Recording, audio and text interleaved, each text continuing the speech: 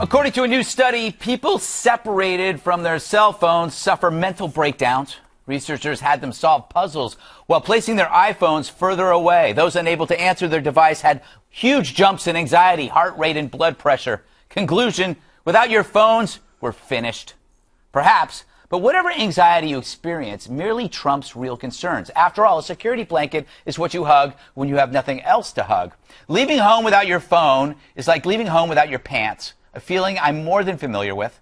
The anxiety is born from two made-up stresses: the fear that you are missing out on something like nuclear war or a cat video, and a fear of isolation. It speaks to a mutation of priorities.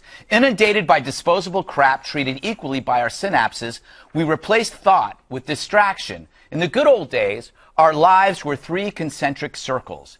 You had your family, and you had your community. Cell phones pollute such structure, secreting hundreds of daily intruders: pointless trivia, celebrity tweets, unnecessary texts, temporary outrages, adorable ferret videos. Which is fine. We're living much longer, after all, and we need to fill this 80-year bucket with something, especially when what we used to fill it with, work, family, responsibility, seems so quaint, so silly. It's why even real outrage these days over terror, for example, quickly dissipates. A Boko Haram massacre, it lasts a day, but a cat video, that lasts forever. All right, Dana, I'm going to go to you. How long can you go without your phone?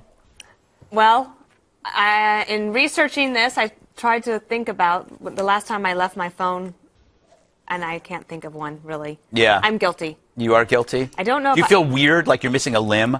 I feel proud of myself sometimes. Like if on a Sunday, if we're going to go for a walk, and I'll say, I'm leaving my phone. It's like some big sacrifice. So yes.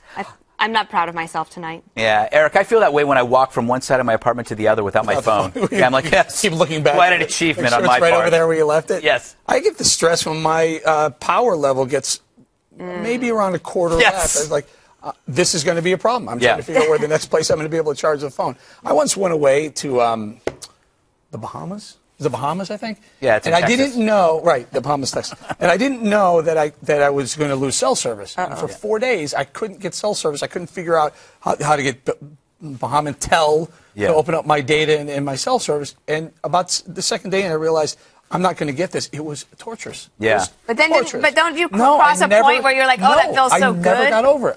And I told my wife, just please don't take me to that place again. Let's never go there again.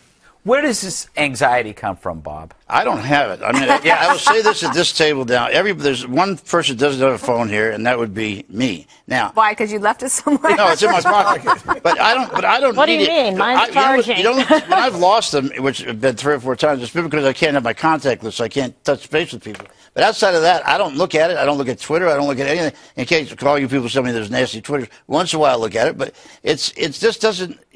I don't get where you guys are glued to these things. I think it's generational. I do. I think that that must be another like generation. Ronan, Kimberly's son, will grow up.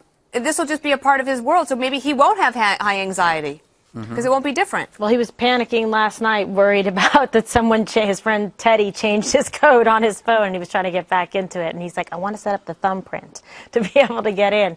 But, I mean, they're used to it. I mean, he knows more about the phones these days than I do, you know. They grow up with it. But I don't know. I don't see how we're going to limit or lower our, dependency on it. How long could you be without your phone, you think? She hit on the right Commercial word, break? though.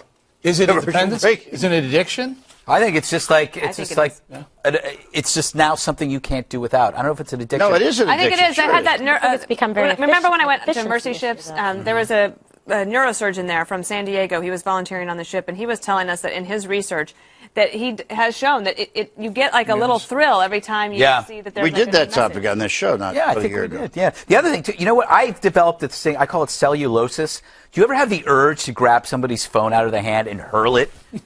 I have that when somebody, I'll be in the theater, somebody's next to me, I want to grab it and I want to throw it. Like if they're cellulosis. If they're texting on it? Yes. Especially if they have their iPhone clicked on? I just want to grab it. Wasn't there a case where a guy... Kevin Williamson did it, right? No, down in the movie theater. Kevin Williamson did it on Broadway during a theater. Isn't cellulite what you don't want to have growing on your back of your skin? Seriously. Well, that's true, Bob. How did that happen? All right, I was trying to figure out what you're talking about. I said cellulosis. I just made up a word. Okay. Like I always do. Ahead.